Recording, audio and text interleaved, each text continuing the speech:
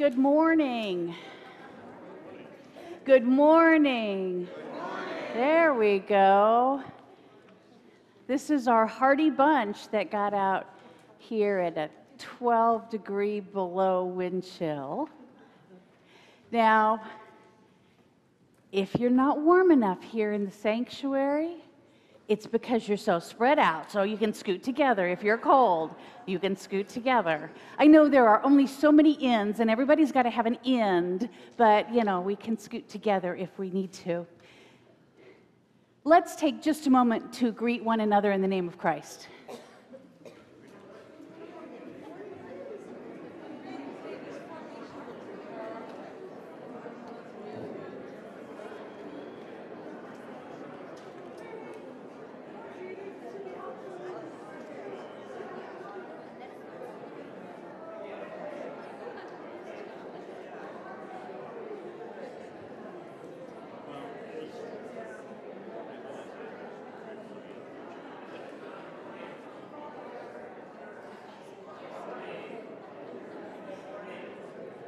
As you make your way back to your seats,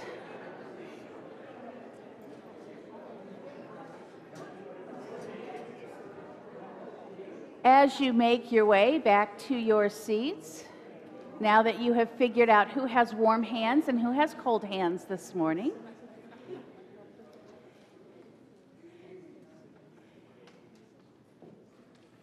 I want to start our announcement time this morning with a mission moment from Susan Hallbecker.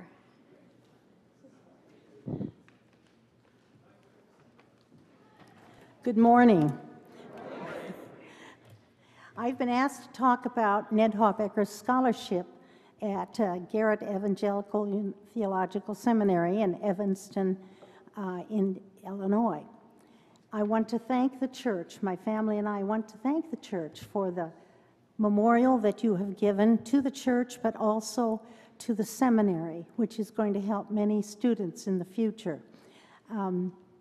This year, this is the first time that the money has been given to someone to build up enough money.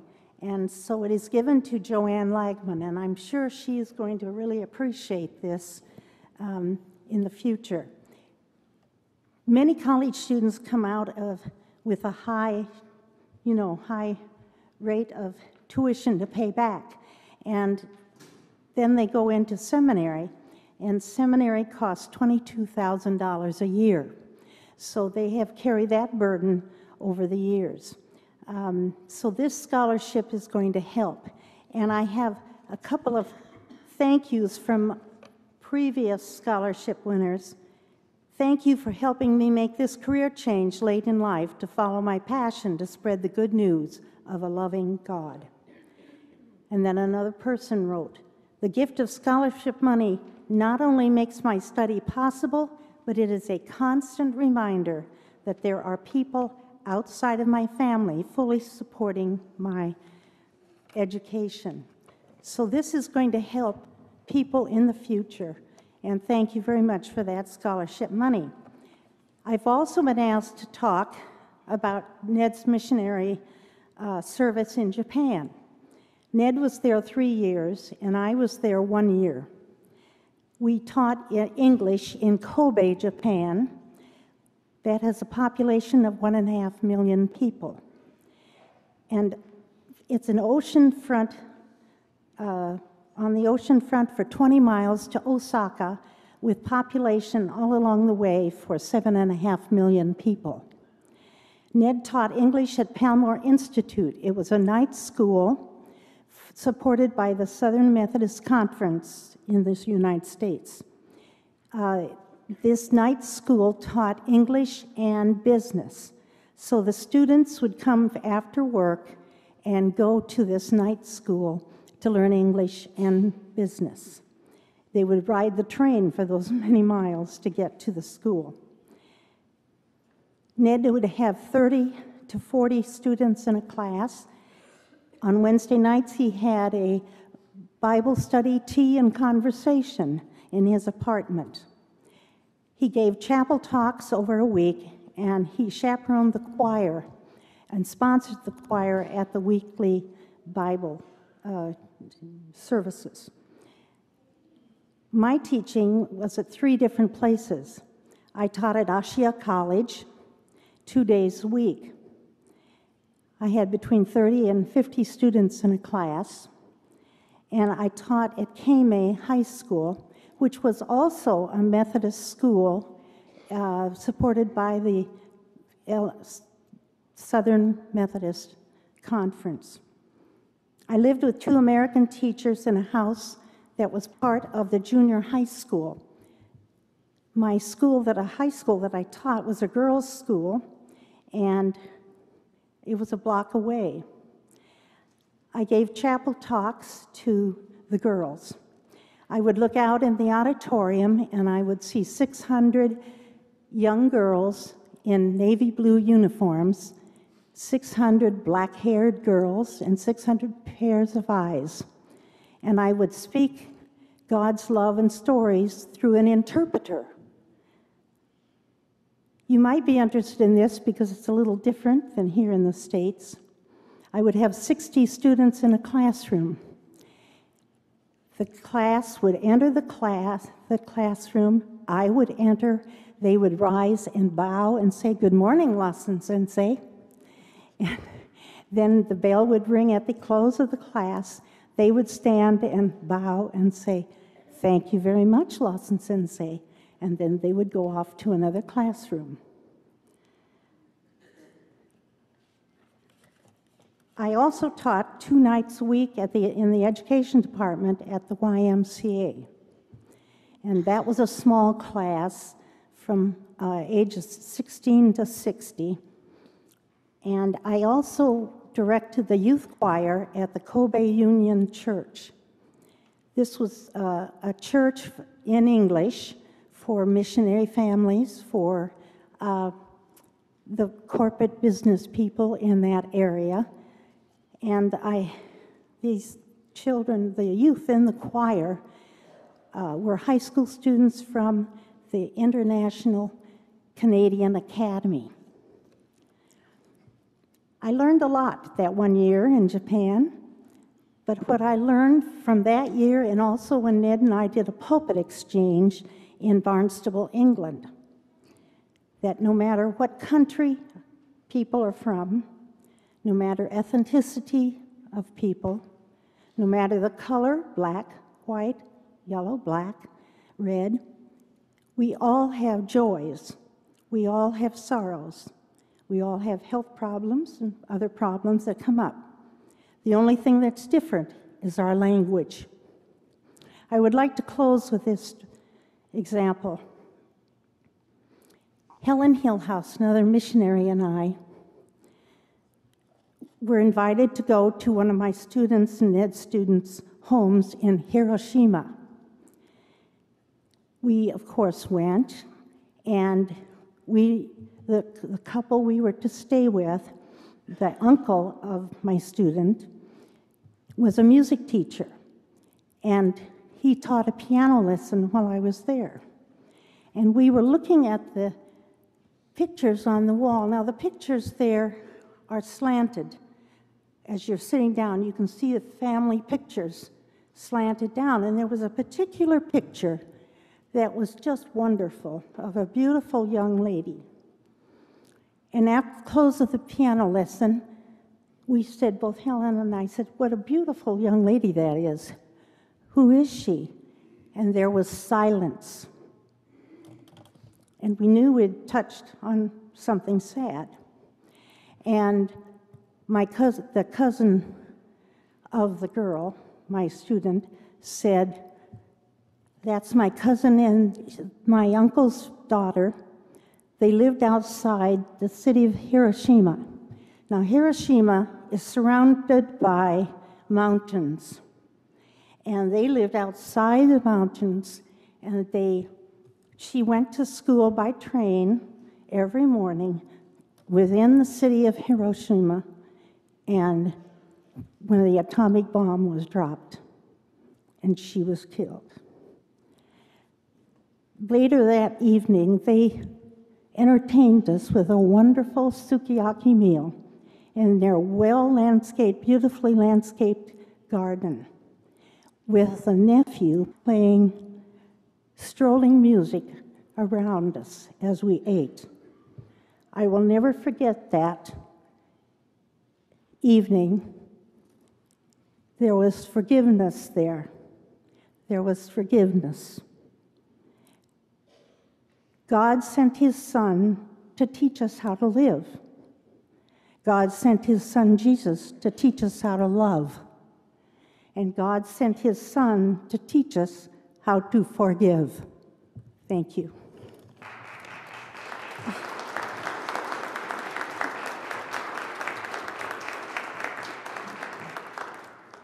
Thank you, Susan. In February, we will be taking up our mission offering, and it will go toward the Ned Habacher Scholarship at Garrett Evangelical Theological Seminary. And, you know, if you gasped at $22,000 a year, just remember that's the tuition. That's not the books. It's not the gas to get there. Yeah, it's not cheap. Couple of reminders, we are still doing our Just One. We ask you to add an extra $1. If you want to do it the fun way, go to your bank and ask them for a roll of the gold dollars. They'll look at you funny, but they have them. They have James Garfield on them this year. So either add your paper or your coin dollars. That'll help us continue to increase our budget each year. Couple of meeting announcements. There will be no First Friends meeting this week, and there will be a trustees meeting Tuesday at 7 o'clock. Remember, the office is closed tomorrow for the Martin Luther King Jr. holiday. We have a very special event coming up on Thursday. We will be hosting the book launch for Chaddock School. This is the second book that they have sponsored. You can read more about it in your bulletin. That will be Thursday at 6:30, and we invite you to come. Chaddock is one of our United Methodist ministries here in this conference over in Quincy, and so we invite you to come and support them in this new endeavor with their book launch. Most importantly, next Sunday is Youth Sunday. So let's pack the pews, folks. Let's see how many we can get here. Look around you. If there is space in the pew in which you are sitting, then you can invite that many people to come with you, okay? And believe it or not, the front pews aren't broken. So we can even pack those pews. So let's come in and support our youth next Sunday. For John Wesley, one of the most important questions that he could ask someone was, how is it with your soul? He made that a part of the plan for every Methodist meeting, every Methodist gathering. How is it with your soul? So today, let's reflect on that question from two aspects. How is it with your soul? How is it with our soul as a congregation?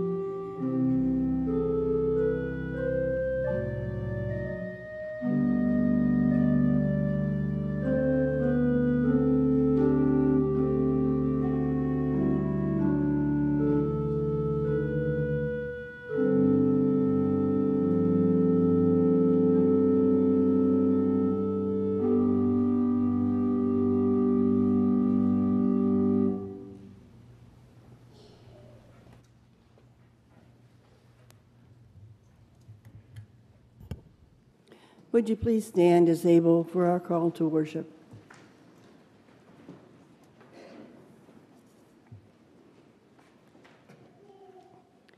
We gather in this beautiful place to worship.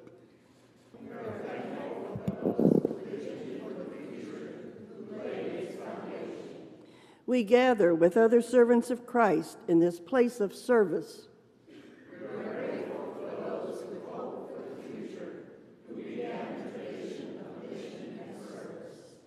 We gather as people of Christ, seeking to be people of vision. May the Holy Spirit fill this place with God's hope for the future. Let us celebrate our past as we look to our future. Our opening hymn has been very intentionally chosen. The lyrics are by Charles Wesley. And this is the hymn that opens every annual conference and has for over 200 years here in the United States. The question, "And are we yet alive?" was both physical and spiritual, because these pastors would only see each other once a year, and many would die as they rode the circuits. But it's also equally appropriate for us as we gather each week, sometimes seeing each other only on Sundays, but giving thanks to God that we are able to gather.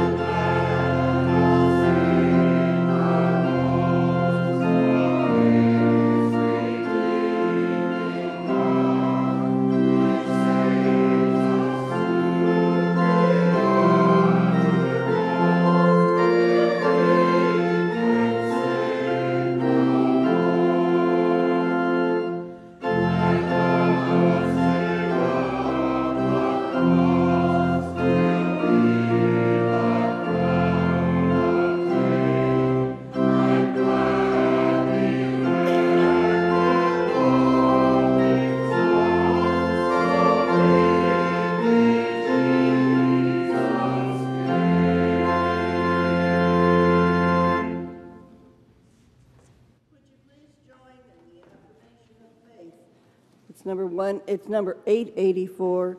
This is the Statement of Faith of the Korean Methodist Church. We believe in the one God, creator and sustainer of all things, Father of all nations, the source of all goodness and beauty, all truth and love. We believe in Jesus Christ, God manifest in the flesh, our teacher, example, and redeemer, the Savior of the world. We believe in the Holy Spirit, God present with us for guidance, for comfort, and for strength.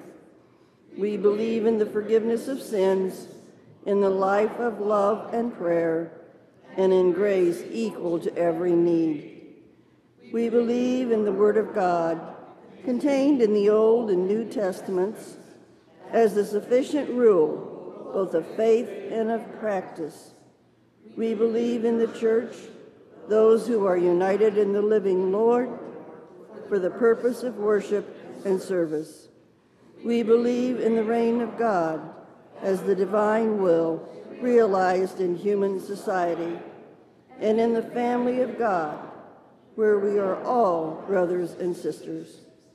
We believe in the final triumph of righteousness and in the life everlasting. Amen. And now let us join in our hymn number 500 as we begin our time. I'm sorry. Sorry, choir.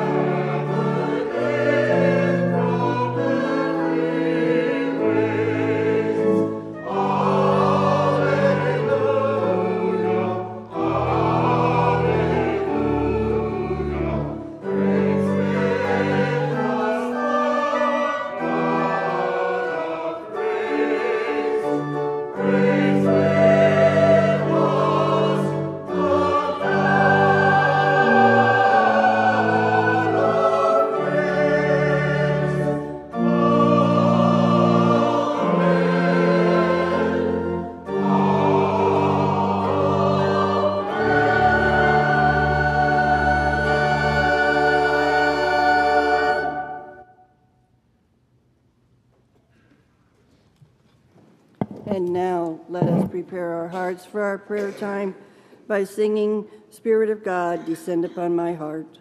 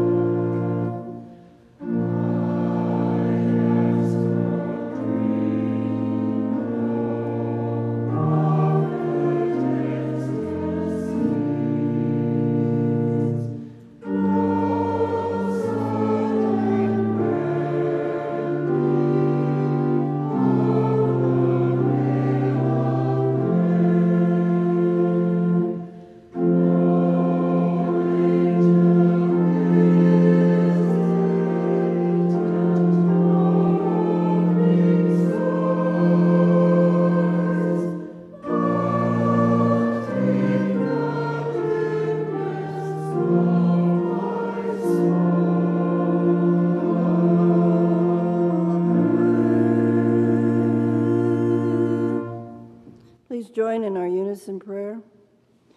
Renew your church, Lord, your people in this land. Save us from cheap words and self-deception in your service. In the power of your Spirit, transform us and shape us by your cross. Amen. Let us be in a time of silent prayer.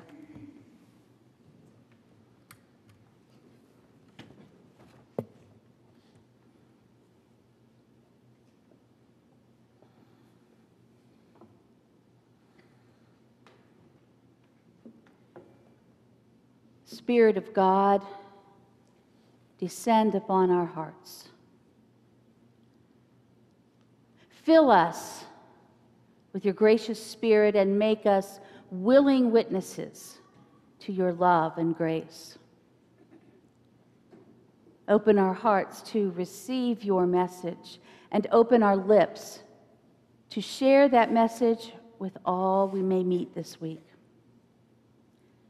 Show us that even one voice telling of your love can make a difference in this world. Be with all those who are in need this day, those who need your healing presence, those who need your comfort, those who need to know that life has a purpose. We are the living witnesses to the transforming power of your love. May others see in us the hope that comes from a life lived in your love. Keep us ever aware of those around the world whose needs are great, those living in poverty, those living with daily hunger, those living in the midst of war and conflict. Open our eyes to the many ways that we can help others. Open our hearts to serve you by serving them. Be with our first responders and our military men and women around the world who serve in places of peace and places of war. Keep them in your care and bring comfort to their families until once again they will be reunited. We offer these and all our prayers in the name of Jesus, who taught us to pray by saying, Our Father, who art in heaven, hallowed be thy name. Thy kingdom come, thy will be done, on earth as it is in heaven. Give us this day our daily bread, and forgive us our trespasses, as we forgive those who trespass against us. And lead us not into temptation, but deliver us from evil. For thine is the kingdom, and the power, and the glory forever. Amen.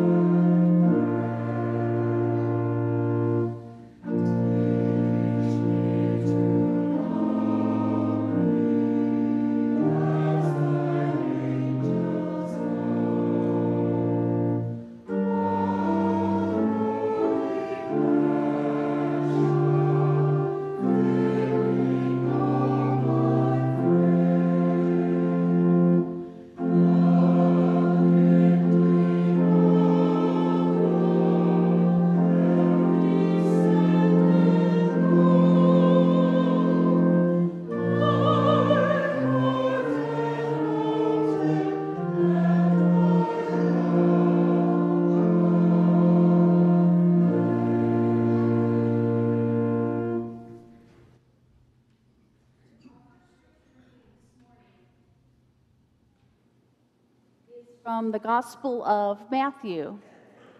And Matthew records Jesus' last words to the disciples in this way.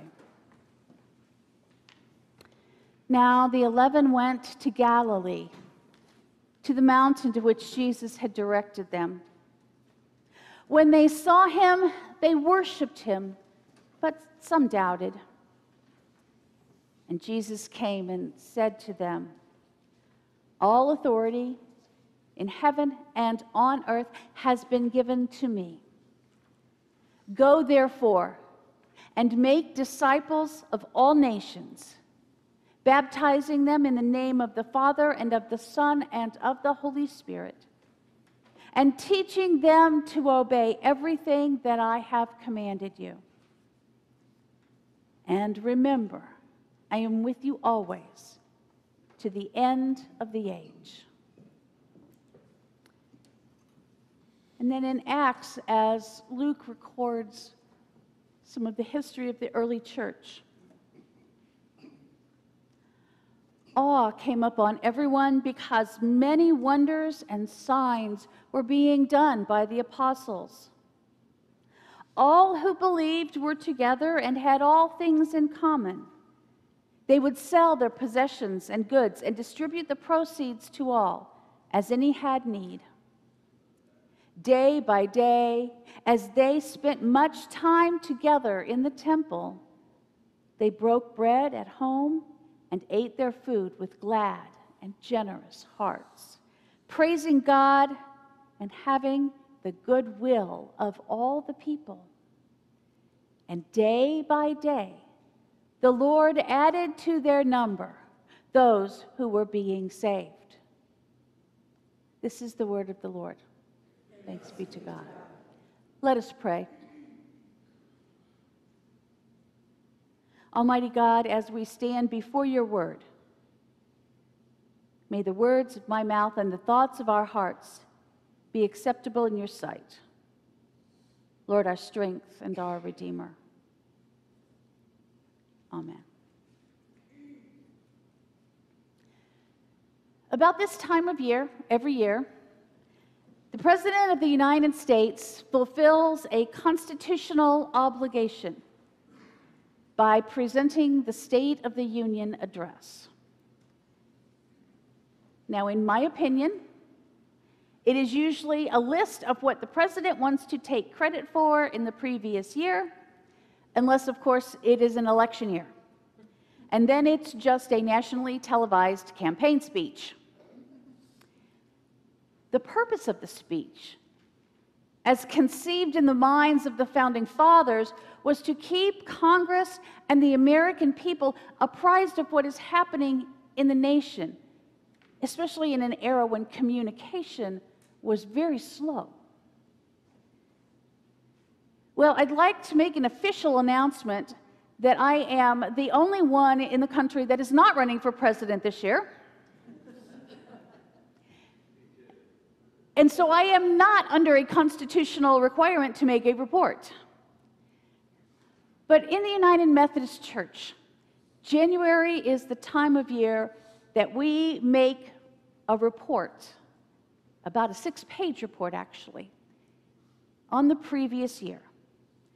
So, since I have to make the report anyway, it's a good time to report to you, to let you know what the state of the church is, if you will. Now, we could start with the state of the denomination, and the best we might say is it's complicated. We know there are going to be changes in the last 12 months. There have been changes in the last 30 days. But while we don't know what those changes will be, I do know one thing for certain. God is still God. God is still with us. God will continue to be with us, regardless of what happens. So instead of worrying about the denomination right now, let's focus on our congregation, who we are. For those of you who are statistically minded, let me give you some general statistics. Our average attendance for 2019 was down just slightly from 2018. Our number of giving units for 2020 is up over 2019. Our overall expenses for 2019 were approximately $19,000 below what we budgeted. Our 2019 income was about $13,000 over what we budgeted. While we still had an expected shortfall, the margin was much, much less than we had budgeted for. All that is good. Those show healthy signs from the congregation. But, of course, we are not a conglomeration of statistics, of attendance and finance. So let me tell you what I see. Now, my eyes on this congregation are fairly new, which can be an advantage or a disadvantage. But just remember, this is what I see after 6.5 months. First, let's talk about the leadership. And by leadership, I mean all of those who are in volunteer positions in the church in some way, shape, or form. We currently have somewhere over 150 people involved in volunteer leadership positions here in the church. From office volunteers to committee members to ushers to musicians and more. And these leaders are faithful to the task at hand. They are committed to serve Christ by serving others through the church. I was very pleasantly surprised last fall as the nominations committee got to work looking for members for the different committees. Now, the committee was very serious about looking for people to put in the right places of service as opposed to putting a warm body in a chair. And as they made calls to ask people to serve, there were very, very few refusals. Now, you may find this hard to believe, but I have been in churches where, as we called people to serve, the refusal rate was somewhere between 50 and 75%. Our refusal rate was under 10% of the people that we called. And all of those who refused had a reason, not just, oh, I don't feel like it. They had a reason that they couldn't serve on that particular committee in this particular time. That reflects a congregation who is willing to step up and do more than just come to worship and write a check. You are a congregation of willing servants. Second, let's talk about the service of the church.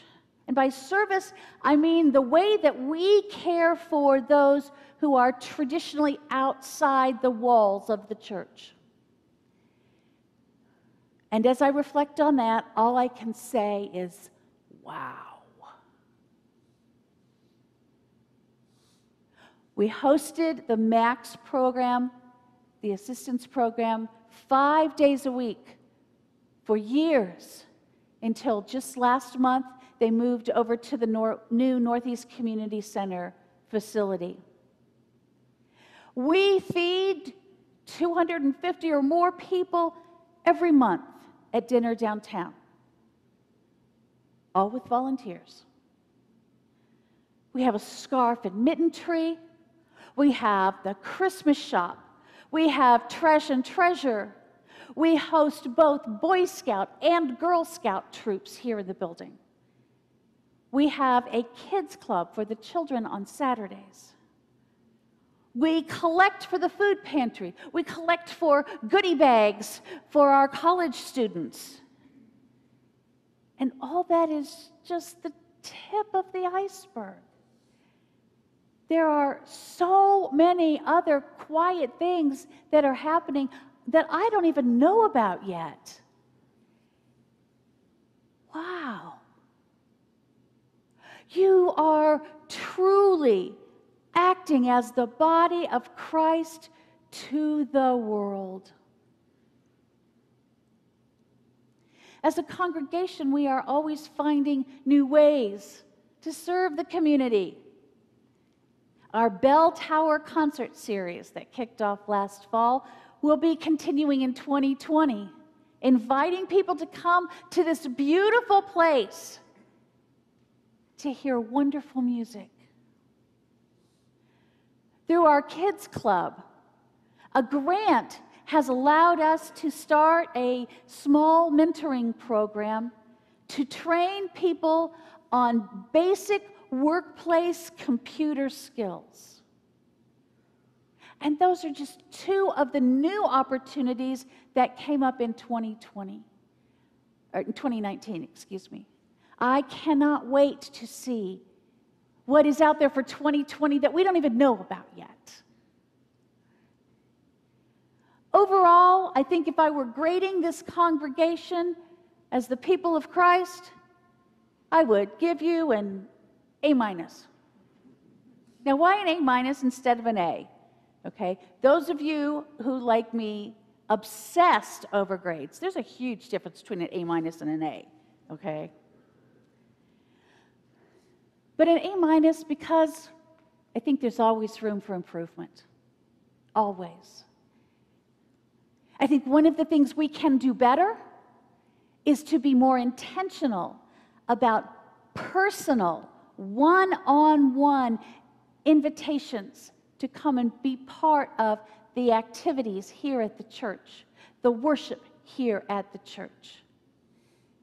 Statistics tell us that on average, less than 40% of the population in this area attends worship regularly. And by regularly, that means twice a month.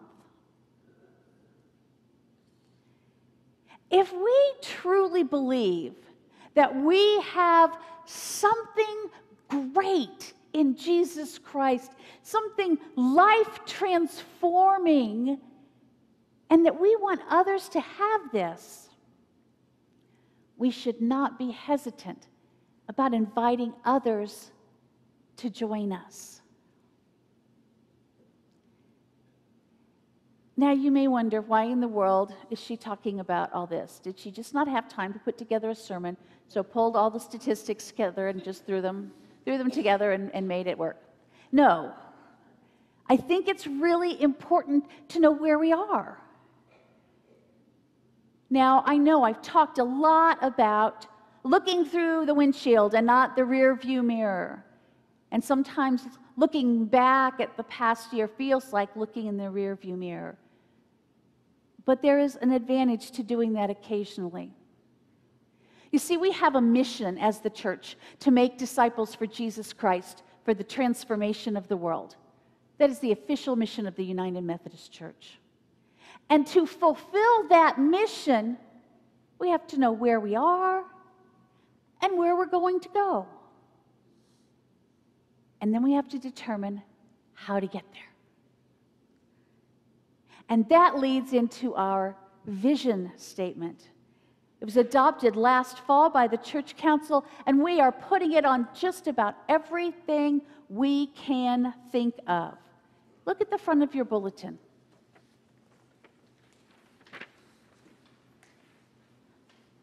See the little box down at the bottom? Where it says, growing in relationship with Christ through building and nurturing relationships with others. That's our vision statement. That's what we envision the church to be doing in this time and in this place. All the work that we do as a staff, as committees, and in worship should be leading us in that direction. This is how we are taking our mission to make disciples forward. As your pastor, part of my job is to think about and pray about where God is leading us and how God is leading us. My reflections today are kind of what I have discerned in my own prayer time with God. And of course, I will be continuing to pray and to listen to God for guidance throughout the year. But we need to add one more thing to our list of things to do. We do it well, but we always can do it better. It's the most important thing that we can do as a congregation. We must be a praying congregation. We must be. We need to pray for each other, for our community, for our friends, for all those who will cross our path this week, for the ministries that we do in this church, and for the opportunity to do more. We need to pray for our church leaders, locally and globally. And we need to speak as well as listen when we pray. Our mission, if we choose to accept it, is to make disciples for Jesus Christ, for the transformation of the world. And to do that, we must be in regular conversation with Jesus so that we know that we are truly on the path of discipleship making that this church is intended to be. Not somebody else's church, this church. We have to learn and listen to how Jesus is leading us to grow in relationship with Christ through building and nurturing relationships with others. Do you hear the wording of that? Our church council believes, as leaders, that making disciples is first about making relationships.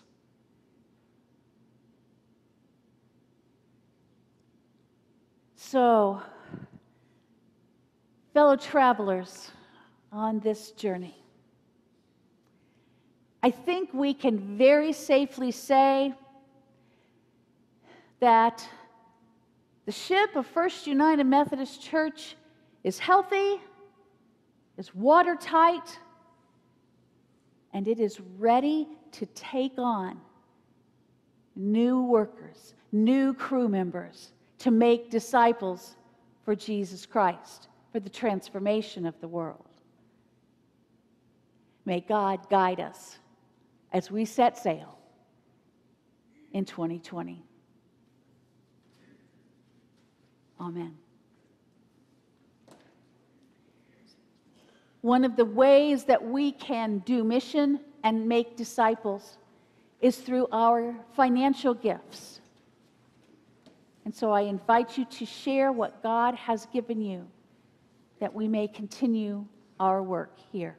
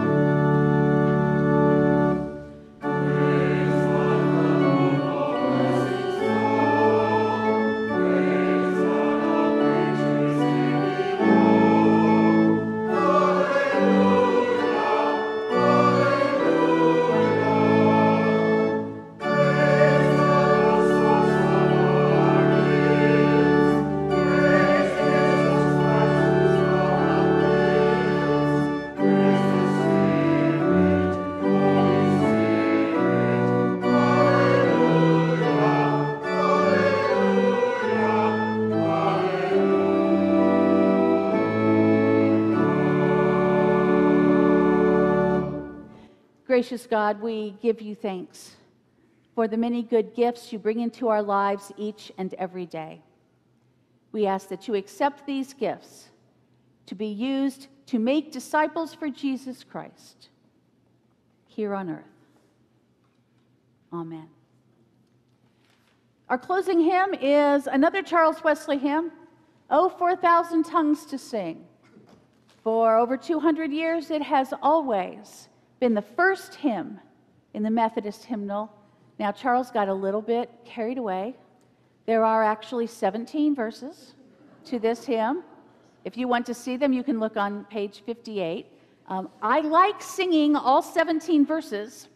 However, I understand that not everybody likes to sing all 17 verses. So we're not going to sing all 17 verses, but we will join our voices to praise God.